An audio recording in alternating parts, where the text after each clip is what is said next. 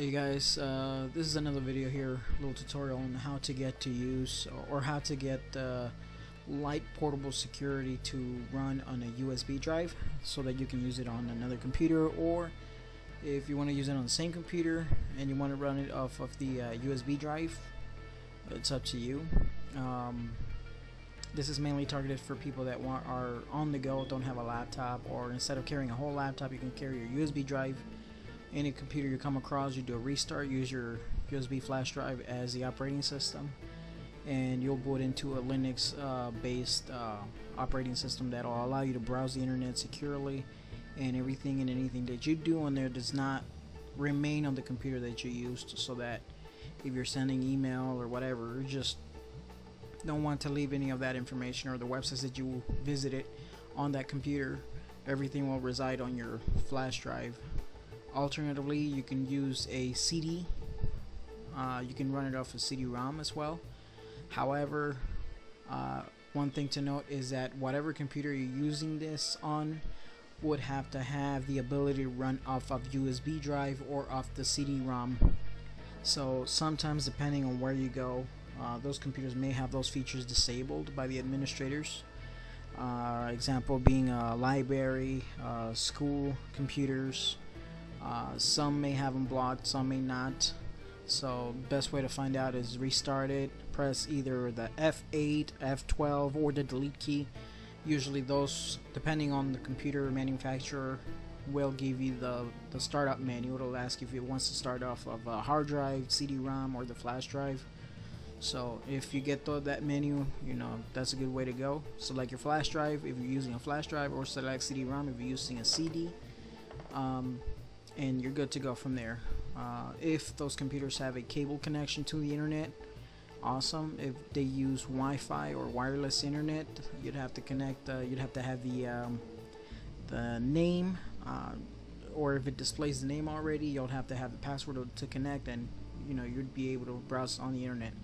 Now keep in mind also that the LPS or Light Portable Security has two different versions they've just released. And to get that, you're going to go into Google, you're going to select Light Portable Security. You'll see right here it says LPS Public. You're going to go ahead and click on that. It'll bring you to the website. Scroll down, click on LPS Public webpage, and in here it gives you all the information about it, and it tells you which one you want to download. You can download the LPS Public ISO image or the Deluxe, which includes it's actually the same version as the LPS Public Edition, but it also includes OpenOffice, Adobe Reader software. So it's up to you, and you can see here the links that are included here for the quick start guides, data sheet, user's manual. Basically it'll show you how to use this. So you can download whichever one you want to use. Once you have downloaded it, it's going to download, as it says here, an ISO file.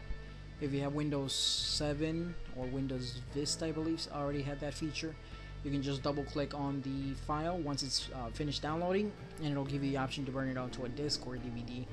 It's not that big a file, so I would recommend just using a CD. DVD would be kind of overkill. It's too large a disk, too much capacity for that. So unless you want to save information to the DVD, if you have a DVD reader writer, you can do that. However, everything will remain on the disk. There's no way to erase it unless it's a DVD-R disk, which I have not tested whether that works or not. However, if you're using a flash drive, you can use a flash drive to save information there. You can delete it. You can, you can read and write and remove files if you so wish to. So this is the actual website. You can get it. This is actually created by the United States Air Force, so that their employees or military members can log into their computer systems remotely from another computer if they're outside the base, and still maintain the security to send and receive information that they need to, whatever they need to do. So let's go ahead and get started. How you're going to go ahead and get this to run on your flash drive? Well, since this is a Linux based operating system, you will need something that's called Unit Boot In. This little piece of software is freeware or free software. You can use this free of charge. You can download it, install it, and it is available for Windows and as well as Mac OS 10 and Linux as well if you're using a Linux computer. So whichever one you're using, you're going to go ahead and download it and get it installed.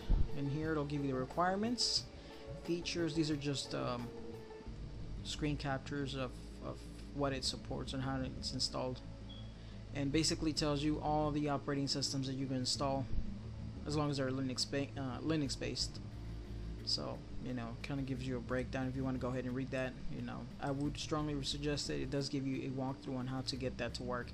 However, I'm going to give you a quick tutorial on how to get this to install your LPS into your flash drive using this little application. So I've already downloaded it and installed it. Let's go ahead and open that up. Now for faster access to it, I put it on my desktop, so I'll go ahead and click that. So it does have to run as administrator, so let me go ahead and enter my password. Well, let's go ahead and minimize this. And there you have it. So what you're going to do is you're going to go ahead and connect your USB flash drive. Now note that the flash drive that you're going to use, I'm using a 2 GB flash drive. There it is. It's a Kingston flash drive. You can use a 2 gig, 4 gig, 8 gig, 12 gig, whatever size you want. I believe even a 1 gig flash drive will work. However, nowadays it's very rare when you do find a 1 gig or less flash drive, unless you have a spare one from way back in the day. You can use that. I'm not entirely sure how much or how small a flash drive it will support. I do have a 512 megabyte flash drive laying around. I'll try that next and see if that works. I'll put it on the notes if I can, or if I can find the flash drive. I really don't know where I left it. However, once you have this up and running, what you're going to do is you're going to go ahead and look for the ISO distribution. Basically, it asks you which version of Linux you want to use and the number. So say for example you want to use let's see, Ubuntu. Let's see if Ubuntu is right here. Yep, Ubuntu 10.4 live, and it gives you all the other versions that are available to 11.10. So that's one way to go. However, what this is going to do is it's going to download it off the internet straight off of the Ubuntu website, and it's going to take a while. So I would suggest you go directly to the Ubuntu website if you're going to install Ubuntu or any other Linux operating system for that matter. However, these distributions do require more than 2 gigs. So for this tutorial, we're going to go ahead and just click disk image because we've already downloaded the LPS off of this website. So we should already have that downloaded. We're going to also, to note, make sure that you know which letter, like Kingston right here, it's letter J. It's very, very critical that you know which letter your flash drive is set to. For some reason it's not detecting it. Let me go ahead and close this out. Go ahead and connect the flash drive again. It tends to do that, however, so just keep that in mind. Go ahead and get this started again.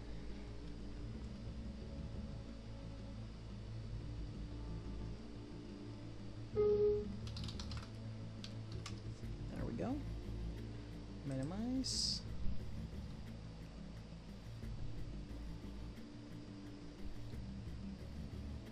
And there we have it. So go ahead and click disk image J. There we go. Alright, so now we're going to look for the ISO, the file that you downloaded, which is your LPS. And again, we're going to go ahead and click on the desktop. That's where I saved it for easy access. Now I did download both, so it's got the public and the public deluxe. Let's go ahead and click this one. Oh look, 391 megabytes. So a 512 megabyte flash drive should work just fine, even for this one. But I would recommend using that one on a flash drive that small. However, 2 gig flash drive, that would work just fine. So go ahead and click on open.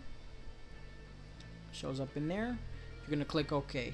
Now if you click OK, please note that the flash drive should be empty. Anything that's on the flash drive, if it is important to you, it will get deleted. So if there's anything in there, pictures, documents, music, anything that you have on that flash drive that you do not want to lose, make sure you either put it on a separate folder on your desktop, create another folder someplace else, or copy it to another location, because it will get deleted. So once you have this up and running and you have copied everything out of there that you need, or if it is a blank flash drive, you just go ahead and click OK. It's going to run through a process. I've already done this, but just for the sake of this, let's go ahead and click OK, just so you know. Now do keep in mind, sometimes it does hang up like that. It'll seem like it's not working, but it is. If you were to look at your flash drive, you will note that it is flashing, so it is actually writing those files onto your drive. So be patient with it. It can take a few minutes, especially with the larger operating systems like Ubuntu, Fedora, anything else that you'd want to try and run it through your flash drive. They will take a lot longer than that. Sometimes they can take up to about maybe 10-15 minutes, depending on how large the file is. Of course, you know, the larger the operating system, the larger your flash drive needs to be. Same thing if you're gonna burn it into a disk, you need a larger disk. So DVD is usually the way to go with newest releases of Linux. Some can run a regular DVD. So you know, once you're gonna go ahead and download something like that, make sure you read through the website. It'll tell you the requirements that you need to burn into a disk or a flash drive, and generally it'll give you a step-by-step process on how to do that from there. Go ahead and pause this while it finishes. Oh, it's almost done. There we go. There you go. Now it asks you to reboot now. That's if you want to restart your computer and run it off of this particular computer. Or you can click exit if you're going to use it on a different one. I don't want to do it here. I'm going to go ahead and do it on a laptop. So we're going to go ahead and click exit. And it's good to go. You can go ahead and unplug your flash drive. And we'll go ahead and try on a laptop. So go ahead and pause this. Okay, so this is a laptop we're going to go ahead and run this on. It's an IBM X41 tablet. This is the actual flash drive. It's a Kingston Data Traveler 2 GB. Can't really see it. Anyway, so let's go ahead and put this on the USB connector. Doing it right. There you go. So we're going to go ahead and click the power button. And on this particular model, we're going to go ahead and press the F12 key. Or is it the F8? Oh, there we go. It's the F8. So let me go ahead and increase the light on this. Give me one sec. Where are you? There we go. So there it is. It gives you the choice. Boot menu. You can see here USB HDD or hard disk drive, Kingston Data Traveler, or the actual hard drive on the device. So we're going to go ahead and use that. It actually highlights which one you want to use. So we're going to select the Kingston, click enter, and it starts running the Linux version of the operating system. You can see it's actually flashing.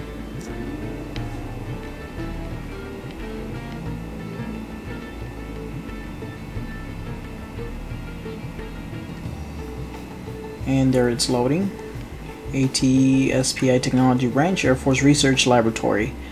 You can press the F2 for startup messages. Go ahead and click that.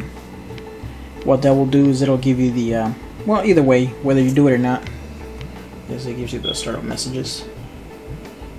Pressing F2 just gives you that. You don't have to do it, so just so you know. And in here it gives you can't see it, hang on.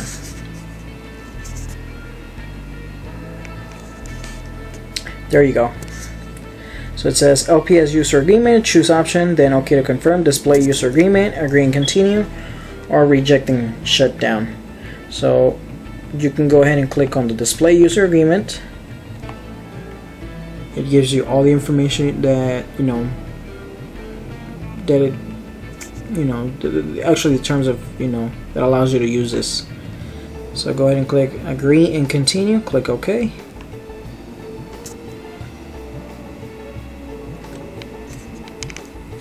And there it is. You can see here at the top I got Firefox, OpenOffice, safely remove USB storage, USB device, and user's guide. So if you double click on the user's guide, it gives you everything you need to know on how to use it, how to get it up and running, how to set up your security. If you're going to connect to a computer, say back home from the internet and stuff like that, that gives you all the steps. If you can see here, it gives you the information on the battery, volume. You can actually turn up or down the volume. Here's a connection. It shows you all the available connections that are in the area. So you're going to go ahead and click and enter the password for each one of those. Let's see here. Those are all the options. Again, you can see the Adobe Reader, OpenOffice, Firefox File Manager. It gives you instant messaging through Pigeon, email, encryption wizard, documentation, utilities. So at this point, you're ready to go and get this working. You can, if you're already connected to the internet, to any internet connection, just go ahead and open your Firefox.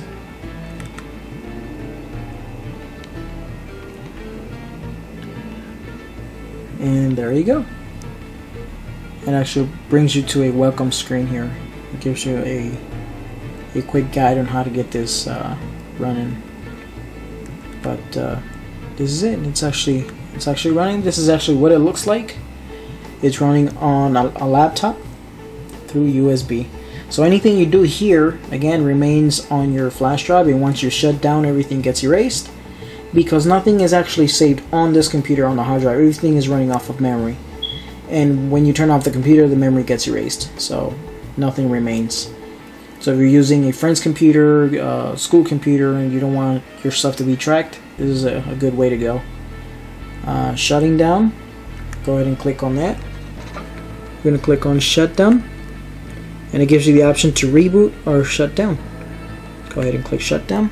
It asks you, are you sure you want to shut down? Click yes.